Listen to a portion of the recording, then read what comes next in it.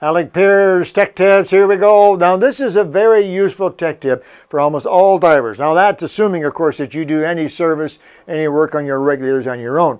What I want to show you here is something that your dive store will do for you. And it might be a modest labor charge, a really good LDS, local dive store, and particularly if you've been sucking up to the service manager, in other words, being a nice customer and so on, they will do this for nothing. They get in on a slow day and tell them, I want to get new hoses, I want you to change the hoses, so they won't charge you for it, 9 times out of 10. But anyway, let me show you how to change the hoses on your regulator. It's really very simple. If you're handy, this is not going to be a big deal, but let's do it anyway. You need a bunch of wrenches. You need a half inch, 9/16, 5/8, 11, and 3. That's what they're called. Half, 9, 5, 11, and 3. Half inch, 5/8, 9/16, 5/8, 11/16, and 3/4. That's what you need. You can take all the hoses, everything apart very easily.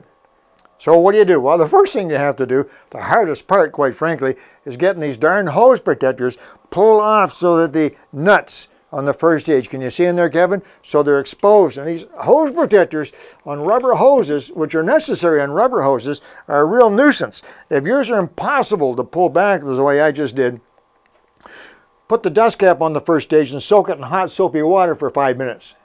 Hot soapy water. That softens up these. Now grab these with a cloth, a glove or a wrap of cloth around and twist and pull them off, and they should pull off, okay? If worse comes to worse, do the old motorcycle biker trick. Yeah, get some compressed air, nozzle, and blow under the edge of the hose protector. I've never shown you that, have I, Kevin? That's easy. You blow under there and this thing just slides right off. Anyway, that's an old biker trick for getting handlebars off of motorcycles. Anyway, that's the hardest part. So now you've got your 4 hoses. I'm assuming you have 4 hoses. Some may only have 3. Some may have 5. But anyway, typically 4 hoses. Now you can see all of the nuts for where they screw into the regulator. Now, a couple of ways you can do this. You can do one at a time. It's probably the smartest thing to do, one at a time. Take a hose off, replace it, put it back on, and round you go. If you decide you want to take them all off at once, fine. Can I make a suggestion that you take a picture of the regulator before you do that? So you put them all back in the same way. You want to make sure you get them in the right order. Primary, safe second, LP for the BC, inflator hose, and the SPG. Now the SPG is easy because on an SPG, it's the only hose that will fit into that hole. That one you can't really screw up too badly. But anyway, that's up to you. Point is, keep track of them. Now what do? Well, you take them off. Most of these nuts on the first stage are 1/2 inch or 9/16. A lot of them might be, you might find some 5/8 in there. So those are the 3 wrenches you need. And you literally just put the wrench on the nuts like that and go like that. And make sure, of course, that you're turning the nut counterclockwise from the end. If you're looking at the hose like this, you turn counterclockwise to take them off, and off they come like that. So all 4 of your hoses are now loose. Now you take them off. So I'm not going to do both second stages. That's silly. They're both exactly the same. So now you undo the hose from the first stage. So now we take that second stage hose out just like this. You see, it's really quite easy. And then it comes out, there's only 5 or 6 threads on there, and you take the hose out like so. Now, as soon as you do that, if you're going to replace it right away, great.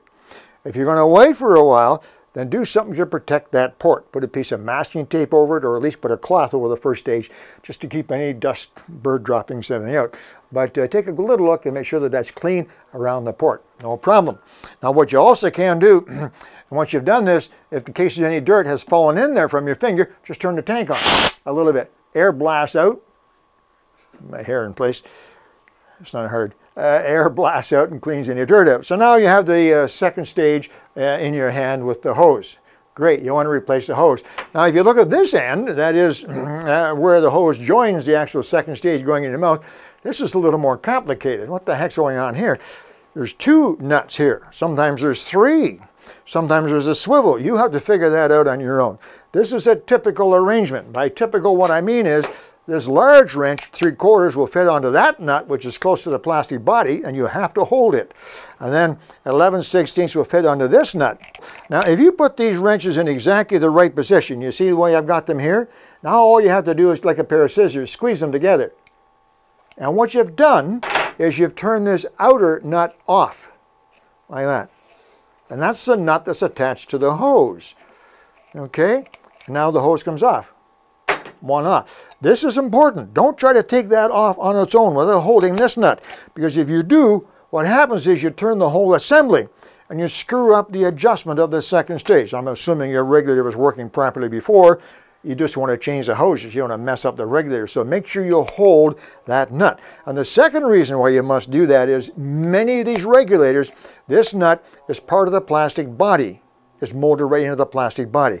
So if you undo this nut without holding that, you run the risk of twisting this nut and breaking the plastic body. So make sure you have that wrench on that nut, and then the second wrench on the hose itself. And then turn off the hose. Hold this one and turn off the hose. You follow that?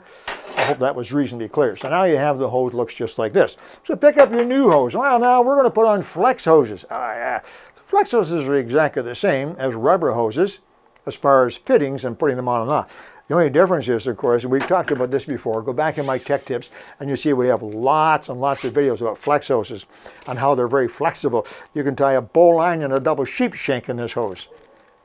I'm not sure what that is, but anyway, you see, you can't do that with a rubber hose. They're extremely flexible. Now, another nice benefit of flex hoses is that you don't have to have hose protectors on flex hoses if you don't want them. So if you don't want that hose protector on the end, just leave it off.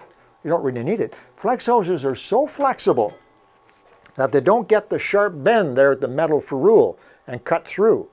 So you really don't need to have hose protectors on flex hoses. Okay, so what do? This is your hose for your second stage. This is actually an octopus, but it's the same hose, same fittings. Well, it's simple. Make sure that the end is clean. Make sure these threads are clean. This is probably a good time to take a toothbrush and just quickly clean those threads off. No lubrication required because there's an O-ring in there, and the O-ring is naturally lubricated. That fits into that like so. This screws together like so, and now all you have to do is tighten it back up. Once again, don't try to do it without holding the large nut. Hold the large nut, and then using that next wrench, if Kevin left it in my thing there, same type of thing. Just squeeze gently, just like that. That's all there is to it. You don't want too much, just enough. Good, good. Some of you young guys, you got strong hands. Don't go crazy on these. Now, again, on the first stage, you don't need to lubricate the threads. This is an O-ring seal. You don't need to lubricate them, and you don't need to make it too tight. This is clean. The threads are brand new and clean. The O-ring is new and shiny.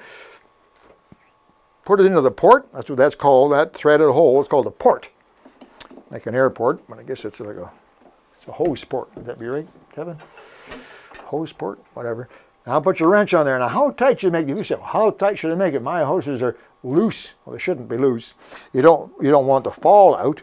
At the same time, that fitting that you're going to tighten in is made of stainless steel.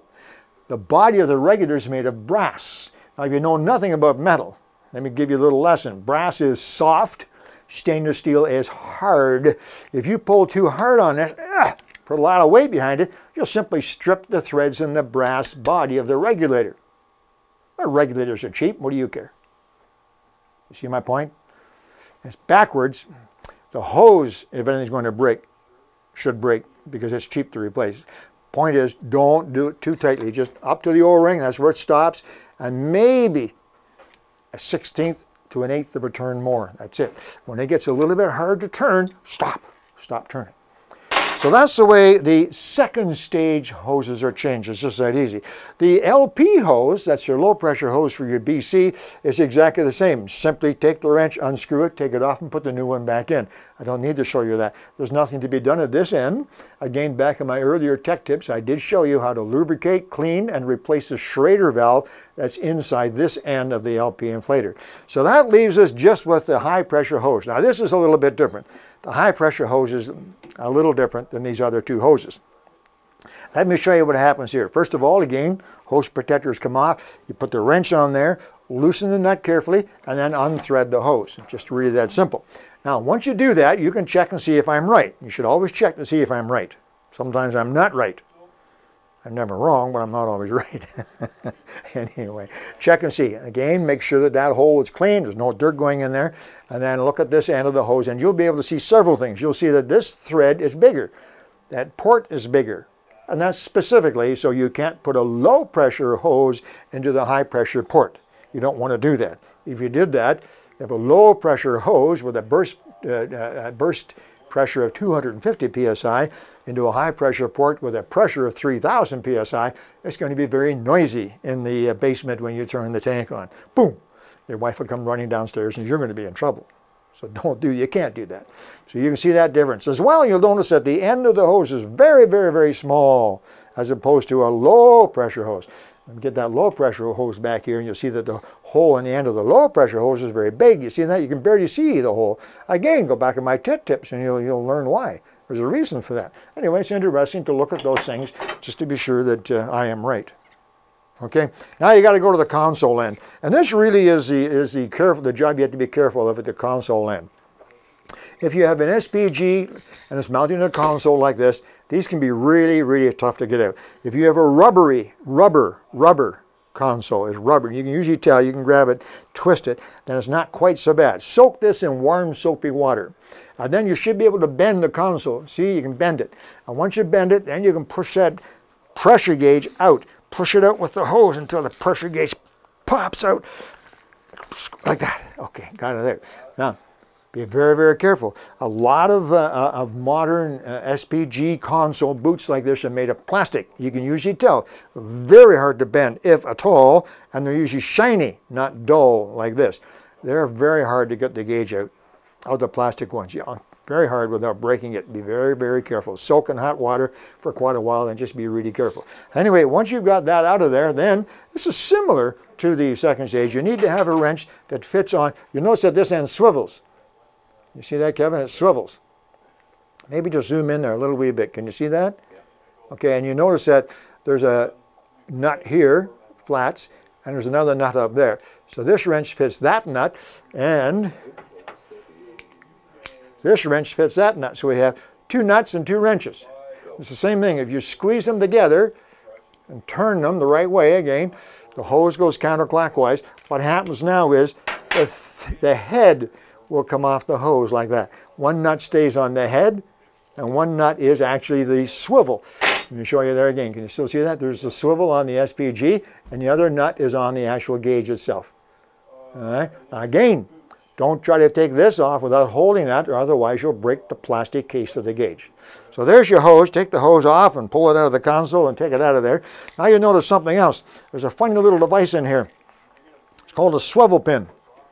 Like that. That comes out of the end. A little swivel pin. That's exactly what it's called. It's a little pin with a tiny, tiny hole through it, really small, and two tiny, tiny O-rings. See that? And you know something else about it? It's dirty. Hey, look at my finger from pulling it out. Now these get very, very dirty because they're exposed to salt, water, fresh water, dirty water, wherever it is, exposed all the time. Throw it away.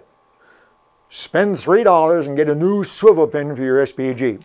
Using a Q-tip, put it down inside that hole, clean it out carefully. When you pull it out, the Q-tip will be dirty.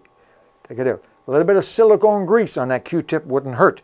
A little bit of silicone grease on these threads wouldn't hurt either. These are not O-ring sealed. Okay, the O-ring seal for the SPG are these two O-rings on the swivel pin. Get your new swivel pin, nice and shiny, new O-rings. A little bit of silicone grease, slide it into the head, and then slide, get rid of that, slide that new swivel pin and your old head onto the new SPG hose. Here's a new SPG hose with the swivel nut. Slide it in like so, screw it down till it's finger tight, and then once again using your two wrenches, make them snug. Now these two, there's no O-ring seal. The two nuts just come together and seal. And you can put a good bit of pressure on there. Again, don't force it. Don't be jumping up and down on it. But do it nice and tight so those two nuts are tight together. Really that simple. Put the back into your console, right? And then thread it back into the high pressure hole. And the same as with the second stage hose, the low pressure hose. Screw it down hand tight as far as you can. And then with the wrench, carefully, about another 1/16 to an 1/8 of a turn until it stops turning with not too much force. You're done. Just that easy. Now there are 4 of them. I've only done 2 for you, but the process is exactly the same. If you have any, and now you may find that some are a little bit different. They don't always have nuts. Sometimes they have knurled sections. Be very, very careful grabbing them. You don't mark them up. Anyway, some of you asked about changing hoses. That's how you do it. Rubber, flex, long, short, doesn't matter. The fittings are 90% the same as what I've just shown you. Hey, I hope there's something in there that's been helpful to you guys. I'll talk to you real soon. Alec Peirce from Tech Tips.